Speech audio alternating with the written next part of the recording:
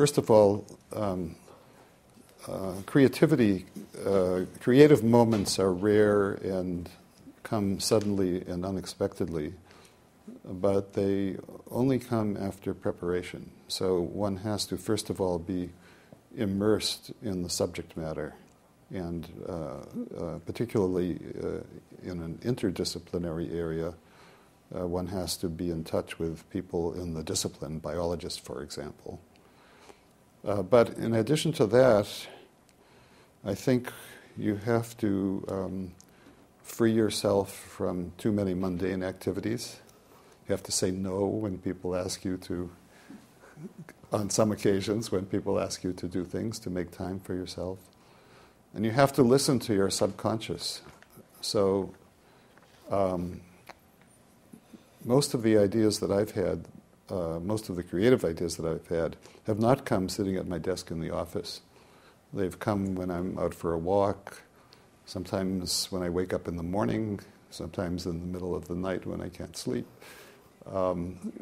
So what we see is that the subconscious is always working, and for that reason, it's sometimes possible to be productive even at times when you're very busy with teaching and service and other duties, because all that time, even if your daily hours are occupied, the subconscious is doing its work.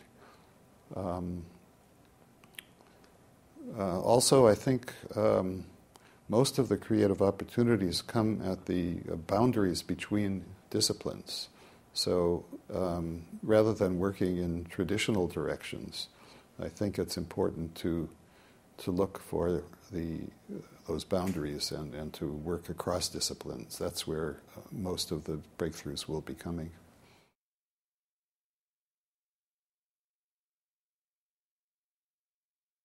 This is advice specifically for people going into theoretical computer science, but some of it applies more generally, and I apply some of it to myself as well. So here is what I wrote. Understand what you are good at and what you like to do, and choose accordingly. In the words of Socrates, know thyself. Disregard the fashions of the day and search for new areas of research that are about to become important. To find exciting problems, look to the interfaces between disciplines. Believe in yourself and trust your own taste and judgment. Understand that progress comes slowly, but that it will come with time. Enjoy the process of creation, even when progress is slow. Enjoy the company of your colleagues and be generous in sharing ideas.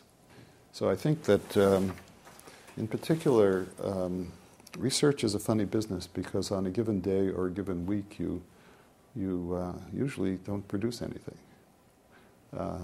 But when you look back over a longer span of time, you see that your work is moving ahead.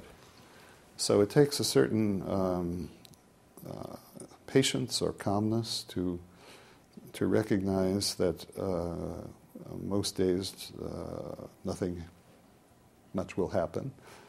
To have confidence that in the long run things will happen, and I think the greatest factor is whether you really enjoy it, whether you enjoy trying even if you fail.